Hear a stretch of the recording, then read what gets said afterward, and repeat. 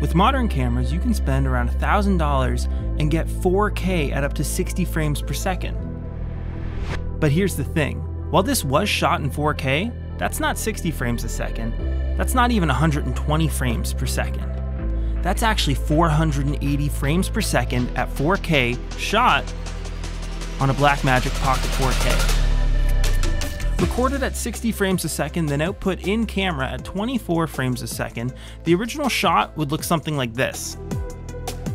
So if you take that clip and stretch it out so that it approximates 480 frames a second, you get this.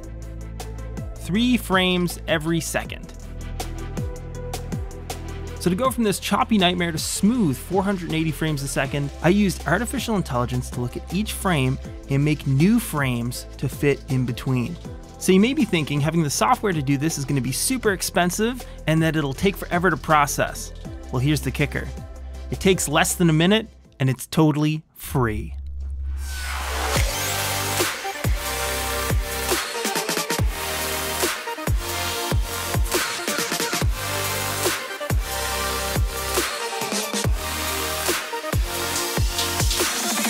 What's up guys, Nathan here. So we're continuing our slow-mo series in DaVinci Resolve, and if you haven't seen the first video, check it out right up here. So today, I really wanted to push the limits and see just how slow you can go. But before we get into that, be sure to hit that like button and get subscribed for lots more videos like this. Anyway, let's get into it. So here we are in DaVinci Resolve, and everything I showed in the beginning of the video can be done totally in the free version of Resolve. And just to show you that we are in 4K DCI, I'm going to go into my metadata and you can see 4096 by 2160, which is indeed 4K DCI. So I'm assuming you know the basics of slowing down footage in Resolve, but if you don't, there's a quick crash course in my part 1 video. So what we have here is dead simple. We have our original clip, and I'm just going to check the playback speed. It's at 100%. We're then going to bring up our retime controls, and let's just bring this thing out to about 12.5%, okay? So perfect, and we'll just make sure that we have it right. Yeah, so we want 12.5, which is equal to just about 3 frames per second. So if we play it back without enabling optical flow, like I showed in the beginning, you get a new frame every 8 frames or so, and it's not great to look at. So we're just gonna change that on the clip basis, go into optical flow, and just pick the motion estimation that gives you the least amount of artifacting, and boom, you're using AI to generate new frames, and it's just that easy. But as you can imagine, there's some limitations and a little bit of setup required to get this level of results. So to show the limitations, I made this elaborate contraption with a motion controlled camera rig showing all the different shutter angles that you can use and all the different results that you can get, but it just ended up being super confusing, so I'm gonna break it down with a few key examples. First one, it's the details. So going back to the flower shot at the beginning, you can see that things look great, and that's at enhanced better for the motion estimation. Now, if you had the paid version, you could use speed warp to get even less artifacting, but I think at this level it does look great. But that's for this particular section of the shot. Let's go to some other part, maybe here. Okay, now it's not quite the same story. Let's go to full screen.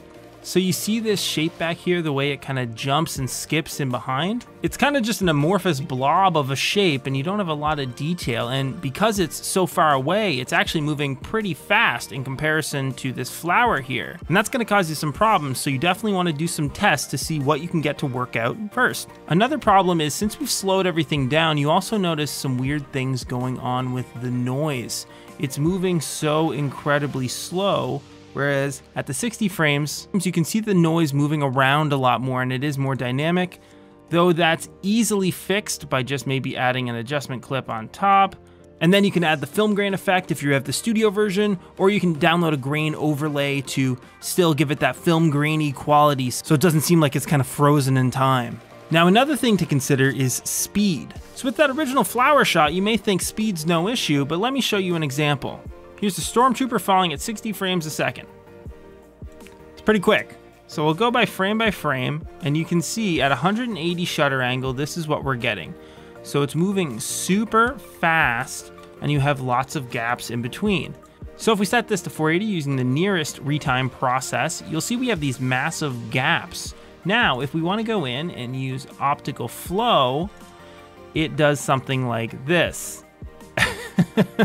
Which doesn't look great at all. He looks like a little stormtrooper poop. So it's looking at the two frames, and there's such a gap in distance between where the stormtrooper is in each frame that it doesn't really know what to do. Now, the obvious solution to this problem is slow it down, but if that's not an option, you could try decreasing the amount of motion blur in the shot.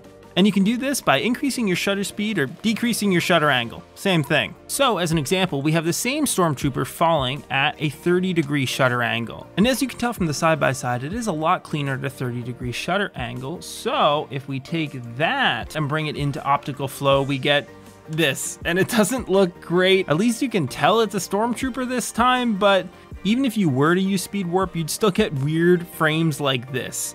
Simply put, it's just too darn fast. So that's definitely a limitation to consider. So one of the trickier situations is with a face, because as humans, we're very good at noticing when there's something not quite right with someone's face.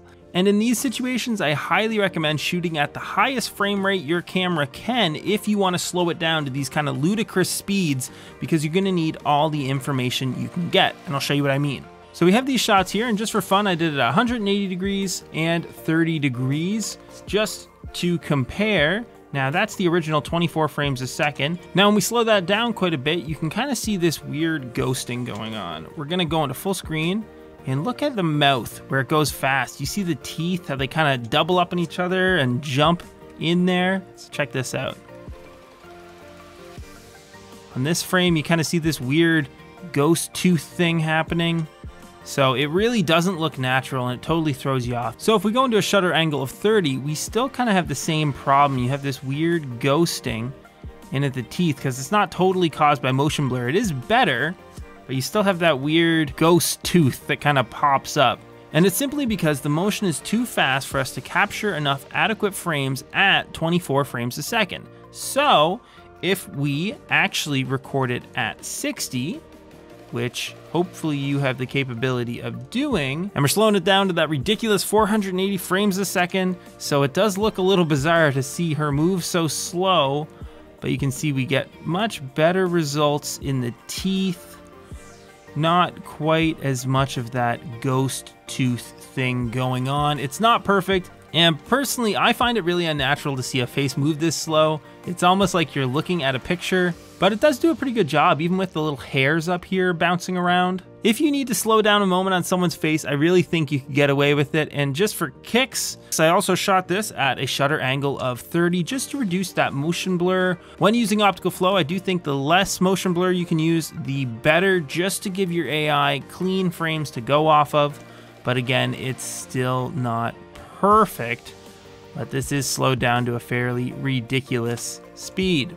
Anyway, folks, I hope that helps you learn a little bit more about optical flow in DaVinci Resolve and how it uses artificial intelligence to make things even slower, and hopefully that helps show you just how slow you can go for free using software. Anyway, if you like this video, be sure to hit that button and get subscribed for lots more videos like this. And as an interesting fact, about 86% of the folks who watch these videos are not subscribed. So if you hit that button, well, you'll just make my day.